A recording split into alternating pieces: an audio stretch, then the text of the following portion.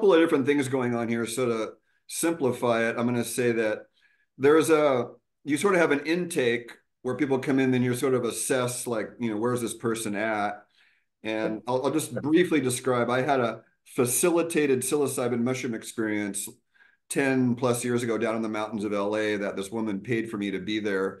And they interviewed me and then they said, well, based on your experience and in our opinion, we're going to give you 6 grams. And to that point, the most I'd ever done was 4. Mhm. So they wanted me to stretch, and I'd have to say that it was one of the strongest experiences of my life. A lot of different visual phenomena and feeling phenomenon. Then they did a good job over it. It was a overnight 24-hour process too. Sure. So, that's where that vetting process we were talking about with the Mankind Project, if you're what I like to say is Stephen Herod Buhner has a model of the sensory gates. They're kind of around the thalamus. Yeah. And so you have a certain amount of information we filter out. Otherwise, we'd go crazy if we sensed everything around us, right? We could all agree on that. And then what different entheogens do, including cannabis, is they'll open up the filter and Mhm. then we see and perceive things that weren't normally available to us. But what I tell people also is that these other realms you're opening up to, there are entities and beings and energies and elementals in those other realms that now have access to you. And you can become a punching bag very fast if you don't Yeah. know what you're doing, right? Yeah, absolutely. That's a great. Those are two great pieces. One, I'll touch on the vetting process because it's extremely important. It's almost the barrier of entry, so to speak. At least for me, stepping into working with clients, and I'm not shy in having a consultation with the end result, saying I honor what you're choosing or looking to step into. It's a good fit for me, and that could be for a variety of reasons. Mostly safety first is for me, always number one. And I take full responsibility to the outcomes of the people that I'm supporting. So if I'm doing anything that might be reckless, and in my judgment of reckless would be taking on a bunch of clients for the sake of money, Right. then I've just totally blown the experience.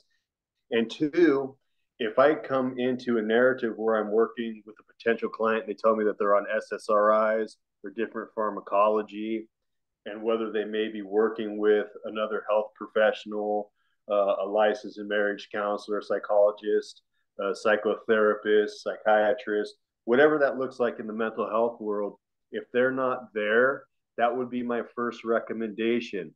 Because what I don't want to have happen is an amplification of existing traumas that they may not be aware of. If we go that route, I don't know the full narrative of psychosis, but if that is a possibility, it's on me to maintain that safety first to mitigate those risks. So that's the first piece. And once we've gone into the vetting kind of world, affiliate chocolates are formulated for a particular outcome, but they're not in the macro stage. They're more into like the meso. So maybe a third of a gram up to a half of a gram, which might be pushing a threshold for somebody based on metabolic outcomes and other physiological elements.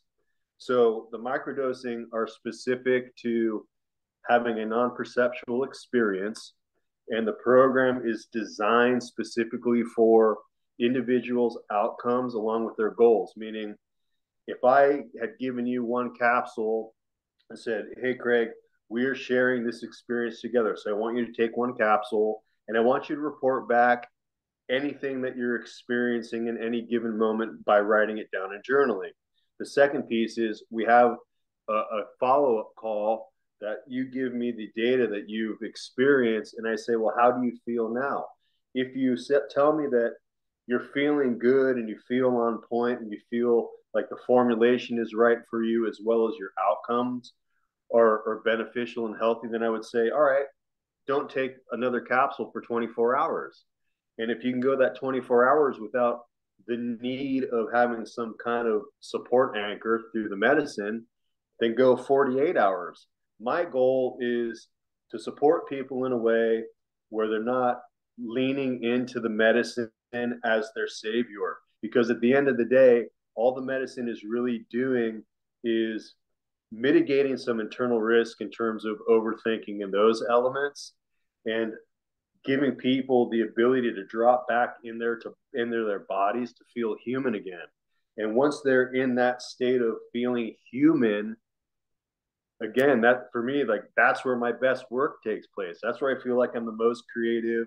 I'm most in connection with myself, my feelings, and others, because I'm operating off of intuition and heart. So those are the outcomes that I really try to support my clients with without trying to blow their brains out. And I will add that I do hold one-on-one facilitated fungal guides, and I've been doing that for almost 2 decades now.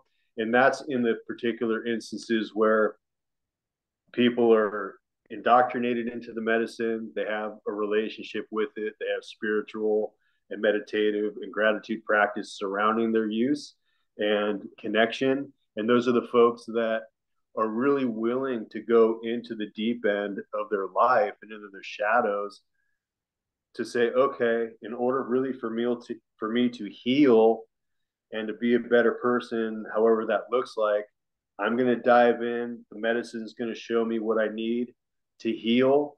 And my biggest goal would be to sit comfortably in my discomfort and be okay with that. For me, it's a true mechanism of dropping my perception of control and really just being in the state of everything. So I have an example from a question that came in today from one of my colleagues. She said, what do you think of glutathione for, it was either Alzheimer's or Parkinson's? And I said, well, let's give me some context on that.